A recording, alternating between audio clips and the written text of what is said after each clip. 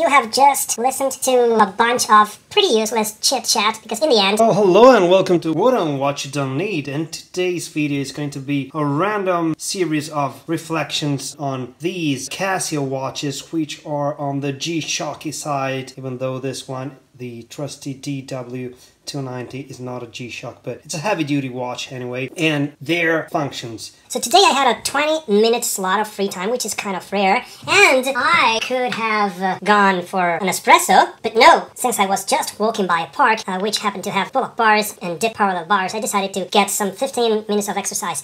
And I was wearing this watch, as I told you, and when I am short on time, which is almost always, I like to train the EMOM way. What is the EMOM? Well, I made a video about that. And this is not a fitness channel, this is a channel about watches, but I like to exploit my Casio watches using all of their abilities. I was saying, I decided to train EMOM, which basically means doing a set of exercises every minute on the minute when the minute strikes, and for that reason the timer is very useful. But lo and behold, the timer on this watch, which for most of the other aspects is one of the best watches in the world. Period. This is not my opinion, this is a scientific fact. I was saying, this watch does not have the auto repeat function in its timer. This is a super duper watch.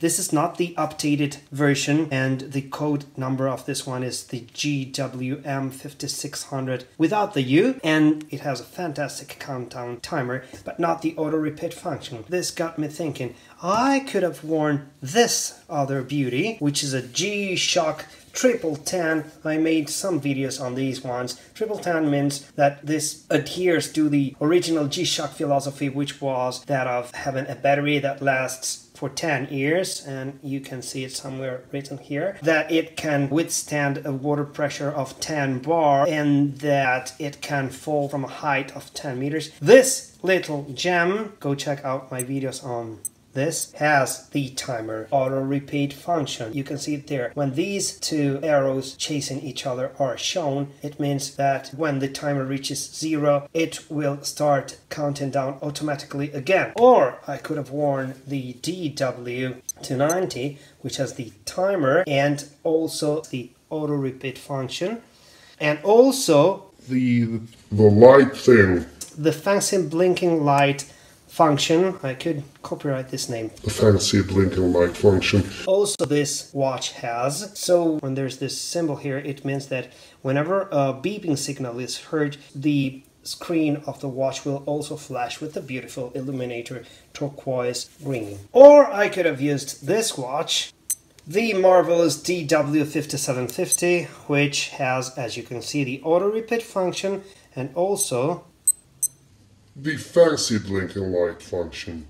So I don't exactly remember if the updated version of the GW-M5610 has the auto repeat function and also the fancy blinking light function. The fancy blinking light function. But if it does, then it would mean that Casio has just made the perfect watch. For me, at least. You tell me in the comments if you have the updated version of this one and if it has the auto repeat and the fancy blinking light. The fancy blinking light. Please. So this could be perfection if it had those two functions. This could be perfection if it had another function that the GW-M5610 has, which is that of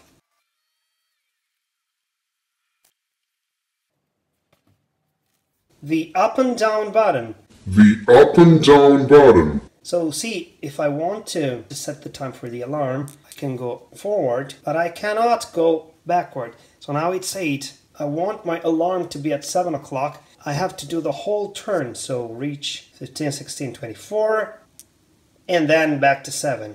Oh, and if I forget... Oh, I went past once again. I have to go around completely one more time. 1, 2, 3, 4, 5, 6, 7. Oh, and now my alarm is set. Whereas on the beautiful GW-M5610, you can have your forward button. In this case, it's the bottom right. Oh, but I wanted my alarm to be at 7 o'clock. And you have the backwards button. 7 o'clock, you want it at 6 o'clock again? 14 minutes past 6. There you have it. The same you can do, of course, for the minutes and every other adjustment that you can make on this. So, forward and backward button on the GW-M5610 is a great feature, which is not present in the DW5750 and not here. So I want my alarm, and by the way, check my review of the DW-290 for learning how the fancy alarm works on these one and what these dots are for. Now I can go forward 7 o'clock, 8 o'clock, 9 o'clock and so on and so forth, but there's no button for going backwards. So I will have to do a whole turn. Marvelous DW-290 has your auto repeat function in timer mode, has your blinking light thing, the light thing with the beautiful turquoise illuminator light. It has your local time always displayed in timer mode and in stopwatch mode. Look at that. Beautiful. But it doesn't have the forward and backward button. Let's have a look at the G-2900. So this one has the forward and backward button. You see it also says reverse, so 5:59 it'll be the alarm, or forward 6:59. Good, cool, super cool. But what happens with this one, there's something missing with this one. In fact, if we go to timer mode, we can see the local time displayed, which is a very cool feature. To give us none of your Apple Watches, we had it with your dental screen. My Amigo drive's alright for a ticket, get a chronometer in. If we go to stopwatch mode, there's no local time here. If I had wanted to use the stopwatch, I wouldn't have known what time it was, and I could have used this one, which does display the time in timer mode, has the auto repeat blinking light thing, and has your local time displayed in stopwatch mode, but does not have the reverse button. Or I could have used this one, which gives you the local time during the stopwatch mode, which gives you auto repeat function, blinking light thing, and local time in timer mode, but does not have the reverse and backwards mode. So this is to say, you have just listened to a bunch of pretty useless chit chat, because in the end I had this one. I trained EMOM just as well. I just looked at my watch a bit more frequently to keep the time, and everything was just good and perfect. I might have waited a couple of seconds more between sets, but that was not a problem. This is just to say that these are watches which are beautiful. You just don't need to have the perfect watch, because think about it.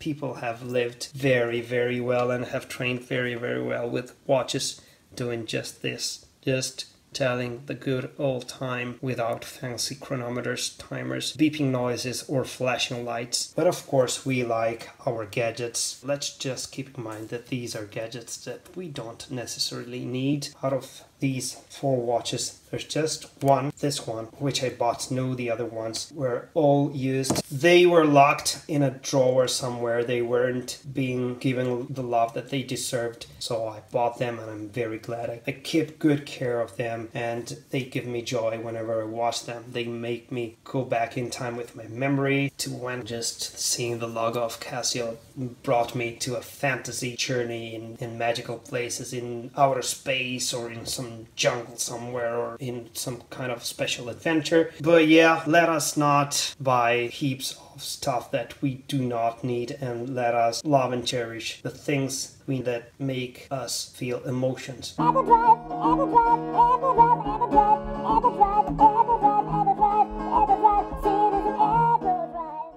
It's not objects that give real happiness, as we all know. It's relationships and a sense of purpose. And my purpose is to end this video here, because I